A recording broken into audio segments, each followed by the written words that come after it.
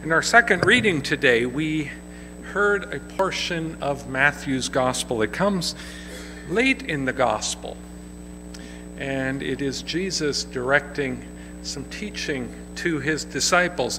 Now, these are primarily men who have followed him for a number of years through his public ministry. They have been listening along the way. They have been deepening their relationship with Jesus. He calls them his friends. They've witnessed miracles of multiplying loaves, of healing the sick and exorcising demons. They've seen Jesus challenge civic and religious authorities. They've even seen Jesus transfigured, appearing on a mountaintop with Moses and Elijah. They have heard him oftentimes speaking of the kingdom of heaven. And they have a question for him. Jesus, who is the greatest in the kingdom of heaven? Well, the very question itself reveals that the disciples lack a clear understanding of the nature of the kingdom of heaven. And I'll tell you, I am sympathetic. I have tried to figure out what is the kingdom of heaven, what is the kingdom of God, and I've had to reset my thoughts on any number of occasions. The disciples are called that day to reset their image of the kingdom of heaven. You see, their image seems to have grasped onto worldly aspects of kingdoms. They are thinking of the greatest in terms of those who have the most power, the most status, the most influence. And Jesus sets before them a completely different example of the greatest in the kingdom of heaven. He sets before them a child. And children in Jesus' day, culturally, they were of little or no account. Who is the greatest in the kingdom of heaven? You'll be surprised. They are people you would not even notice. Jesus calls the disciples, and disciples are merely learners, followers of him. So we count ourselves among that number. Jesus says, whoever becomes humble like this child is the greatest in the kingdom of heaven. And as he always does, Jesus sets the example. He humbled himself, took the form of a human, came and dwelled among us to show us the way. So he gives us a positive example of how it is that we can become more faithful disciples by not seeking power and status, but by trying to be more like himself, humble. But he goes on with a warning. If any of you put a stumbling block before one of these little ones who believe in me, it would be better for you if a great millstone were fastened around your neck and you were drowned in the depth of the sea. This is not a good thing. We don't want millstones around our neck. So we want to avoid putting up stumbling blocks.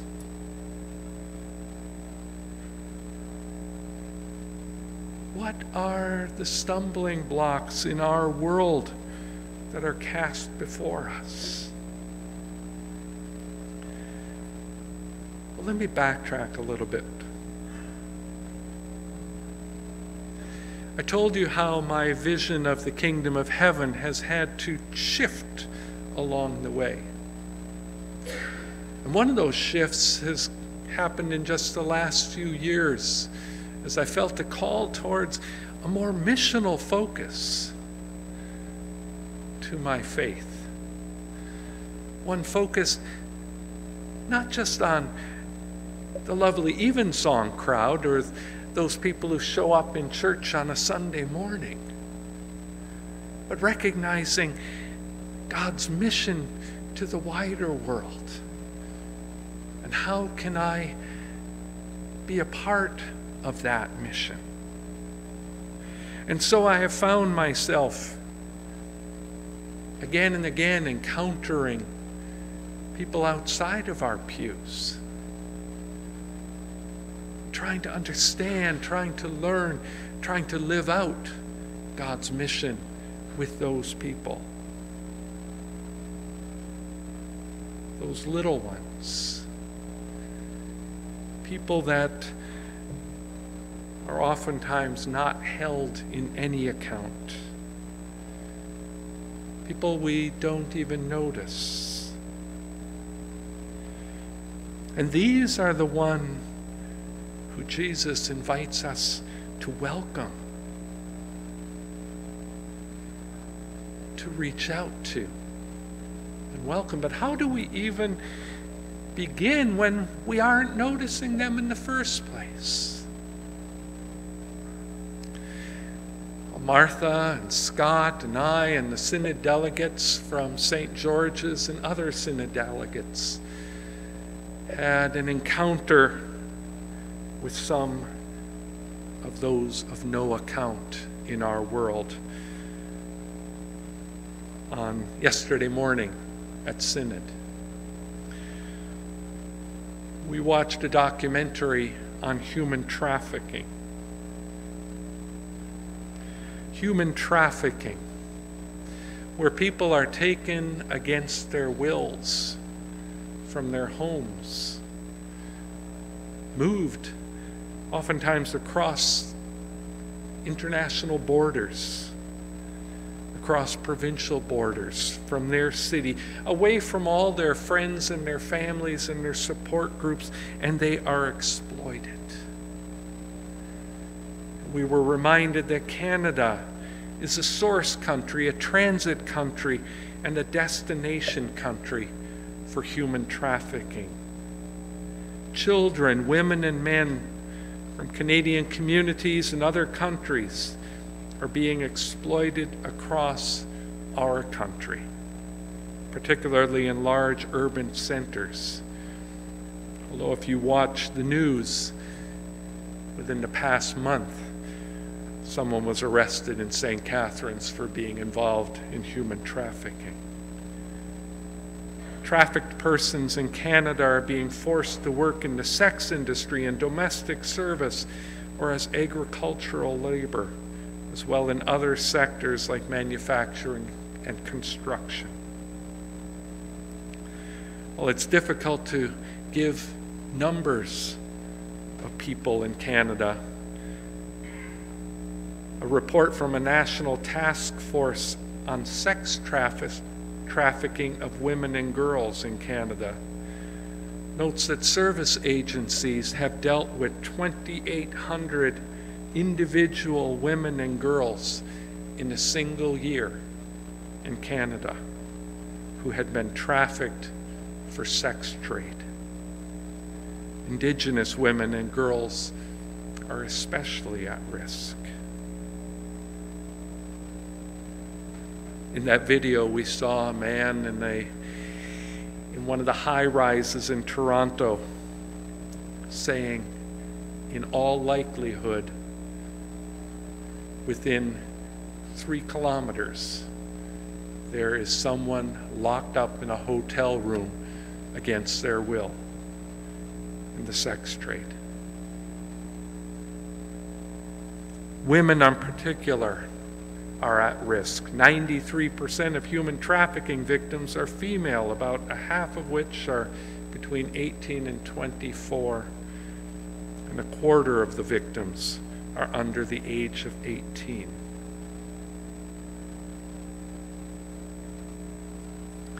These are victims which need to be found and cared for. But I'd like, if I could, to speak directly to the men for a moment. Let's speak openly and honestly. We learn a lot of things outside of our church walls. One of my learnings began, I think I was in grade 4, when I discovered my first dirty magazine under my older brother's pillow. What I was doing under my older brother's pillow, I don't know. But I began to learn something that men are taught in so many different ways. That women are objects.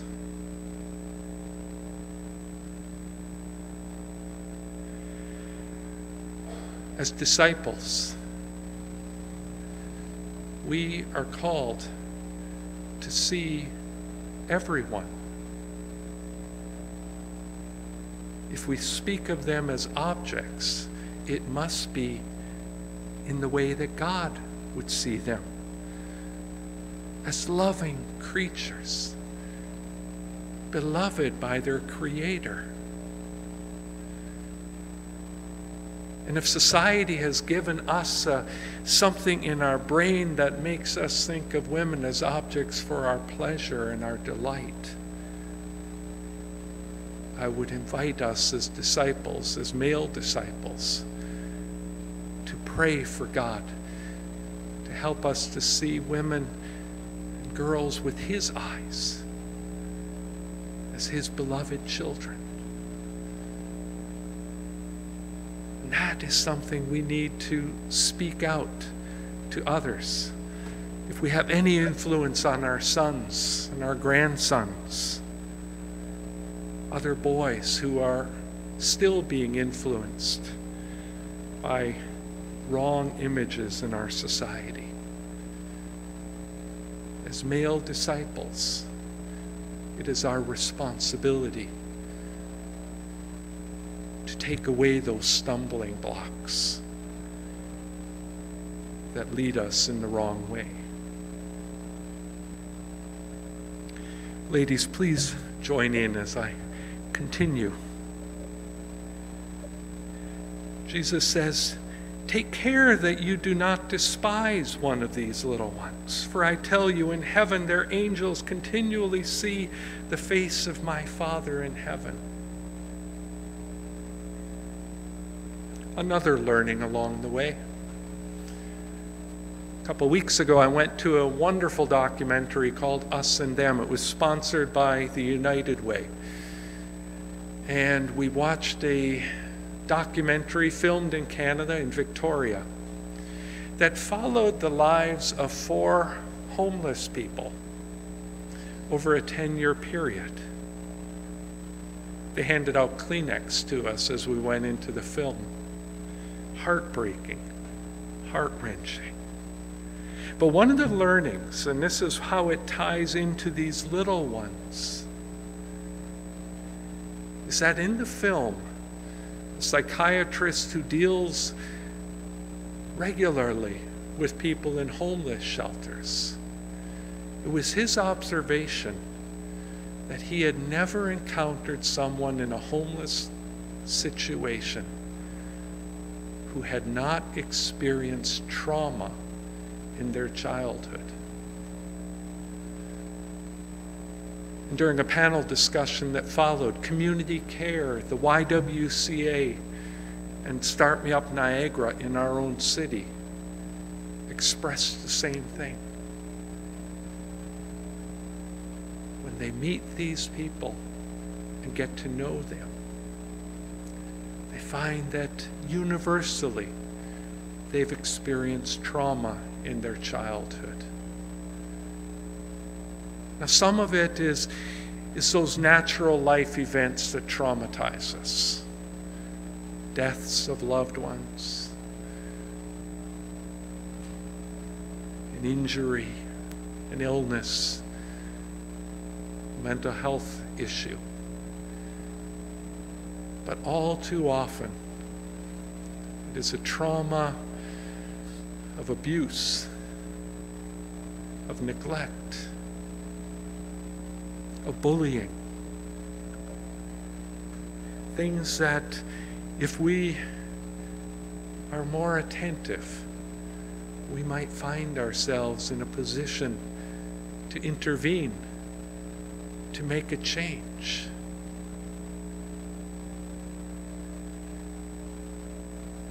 When we serve at the breakfast program, I know to think of them as little ones, stunted, or their growth and development set on a bad path in their childhood, can help us to serve.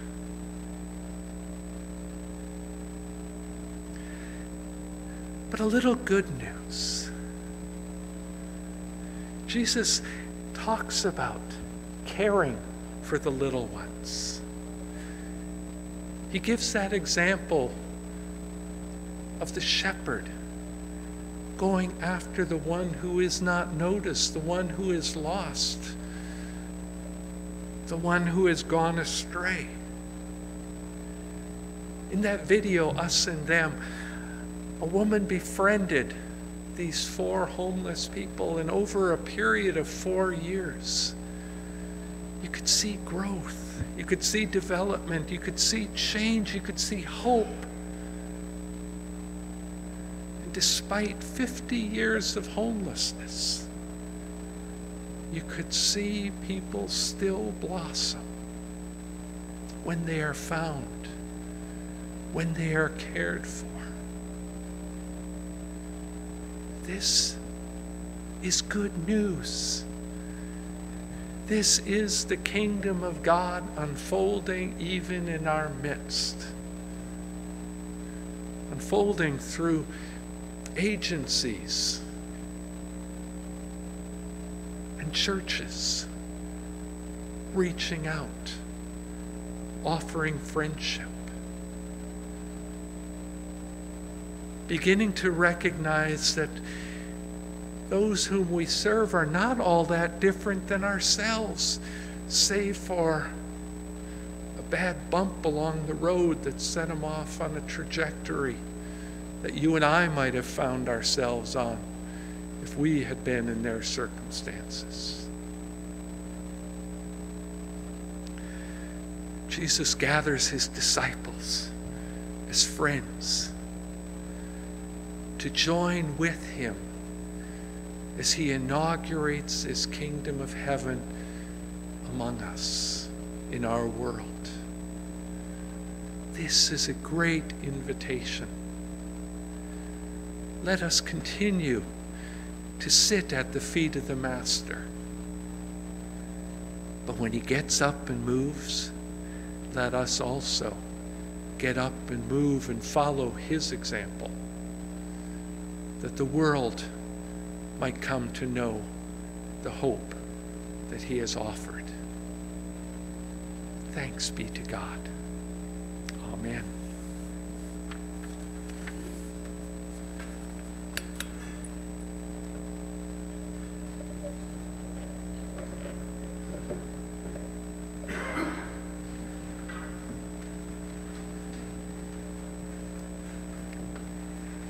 The words to tonight's offertory hymn are found in your service leaflet, and the choir will be leading it. You can join in as you become comfortable with the tune.